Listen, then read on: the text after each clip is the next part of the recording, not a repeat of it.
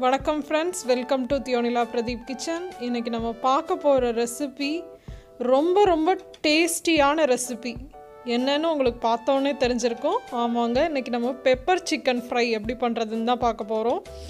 வாங்க வீடியோக்குள்ளே போகலாம். வீடியோக்குள்ளே போகிறதுக்கு முன்னாடி நீங்கள் தியோனிலா பிரதீப் கிச்சனை சப்ஸ்கிரைப் பண்ணாமல் இருந்தீங்கன்னா சப்ஸ்கிரைப் பண்ணி வச்சுக்கோங்க. பக்கத்தில் இருக்க பெல் பட்டனையும் ப்ரெஸ் பண்ணுங்கள். அப்போ தான் என் அப்டேட்ஸ் உங்களுக்கு உடனுக்குடன் வரும்.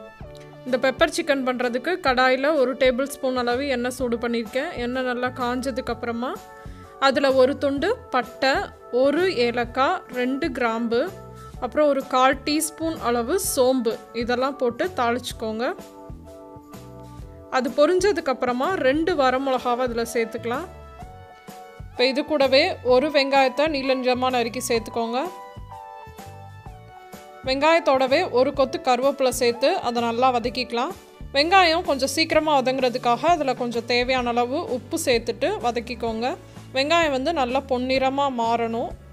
வெங்காயம் நல்லா பொன்னிறமாக வதங்கினதுக்கப்புறமா அதில் 1 டேபிள் ஸ்பூன் அளவு இஞ்சி பூண்டு விழுது சேர்த்துக்கோங்க. இஞ்சி பூண்டு விழுதோட பச்சை வாசனை போகிற அளவுக்கு அதை நல்லா வதக்கிக்கோங்க. அடுத்து நம்ம இதில் தக்காளி சேர்த்துக்கலாம். நிறைய பேர் பெப்பர் சிக்கனில் தக்காளி சேர்க்காம தான் பண்ணுவாங்க. ஆனால் தக்காளி சேர்த்தா இன்னும் கொஞ்சம் டேஸ்ட்டாக இருக்க மாதிரி எனக்கு தோணும். அதனால் நான் எப்போயுமே தக்காளி சேர்த்து தான் பண்ணுவேன். ஒரு பாதி தக்காளியை சின்ன சின்ன பீசஸாக நறுக்கி சேர்த்துக்கோங்க.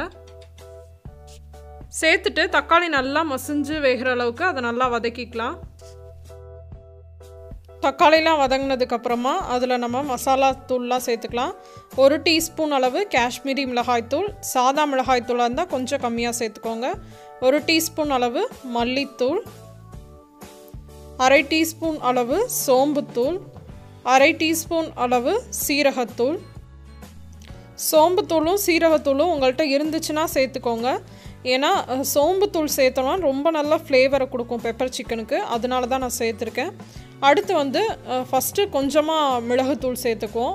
ஒரு டீஸ்பூன் அளவு மிளகுத்தூள் சேர்த்துக்கோங்க. சேர்த்துட்டு மசாலாவோட பச்சை வாசனை போகிற மாதிரி வதக்கிக்கோங்க.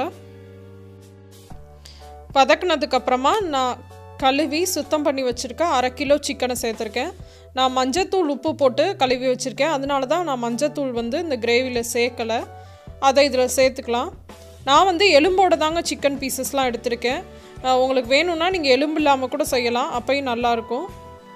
சிக்கனை நல்லா மசாலாவோட கலந்து விட்டதுக்கப்புறமா அதில் இன்னும் ஒரு டீஸ்பூன் அளவு மிளகுத்தூள் சேர்த்துக்கோங்க. சேர்த்துட்டு நல்லா கலந்துட்டு சிக்கன் மூழ்கிற அளவுக்கு தண்ணி விட்டு அதை நம்ம வேக வச்சுக்கலாம். சிக்கன் வேகிறதுக்கு ஒரு 20 நிமிஷம் ஆகும். அதில் ஃபஸ்ட்டு 10 நிமிஷம் நம்ம மூடி வச்சு வேக வச்சுக்கலாம்.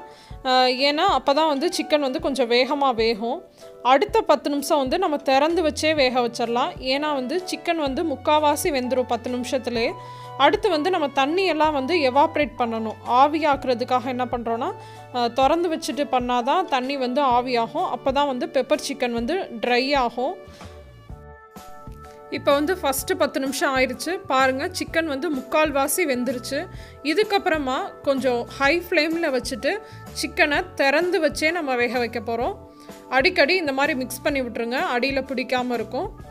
இப்போ நல்லா இந்த தண்ணியெல்லாம் இல்லாமல் ஆனதுக்கப்புறம் நம்ம ஸ்டவ் ஆஃப் பண்ணிடலாம். இந்த ஸ்டேஜில் வேணுன்னா கூட நீங்கள் சர்வ் பண்ணலாம். ஆனால் நம்ம ட்ரையாக இன்றைக்கி பண்ணுறனால இன்னும் கொஞ்சம் நேரம் நான் ஸ்டவ்வில் வைக்க போகிறேன். சுவையான பெப்பர் சிக்கன் சூப்பராக ரெடி ஆயிடுச்சுங்க. 20 நிமிஷத்துக்கு அப்புறமா இந்த மாதிரி தான் இருக்குது சிக்கன் பார்க்குறதுக்கு. இதில் முக்கியமான டிப்ஸ் என்னென்னா, மிளகுத்தூள் நீங்கள் சேர்த்துக்கிறீங்க இல்லையா, அது ஃப்ரெஷ்ஷாக அரைச்ச மிளகுத்தூளாக இருக்கணும். அப்போ தான் வாசனையும் சுவையும் ரொம்ப நல்லாயிருக்கும்.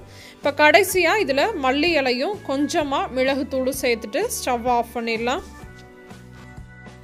இந்த ரெசிபியை கண்டிப்பாக நீங்கள் வீட்டில் ட்ரை பண்ணி பாருங்கள். உங்களுக்கு இந்த வீடியோ பிடிச்சிருந்துச்சுன்னா தியோனிலா பிரதீப் கிச்சனை சப்ஸ்கிரைப் பண்ணுங்கள். தியோனிலா பிரதீப் கிச்சனோட இன்னொரு சேனல் தான் Theonila Pradeep DIY vlog and useful info. நிறைய புது வீடியோஸ் அந்த சேனல்லையும் காத்துட்ருக்கு. உங்களுக்கு இன்ட்ரெஸ்ட் இருந்தால் சைடில் டிஸ்பிளே ஆகிற லிங்க்கை ப்ரெஸ் பண்ணி அந்த சேனலை போய் பாருங்கள். உங்களுக்கு அந்த வீடியோலாம் பிடிச்சிருந்துச்சுன்னா அந்த சேனலையும் சப்ஸ்கிரைப் பண்ணுங்கள். இன்னொரு இன்ட்ரெஸ்டிங்கான ரெசிபியோடு உங்கள் எல்லாரையும் சந்திக்கிறேன். அதுவரை உங்களிடமிருந்து விடைபெறுவது உங்கள் தியோனிலா பிரதீப். தேங்க்யூ.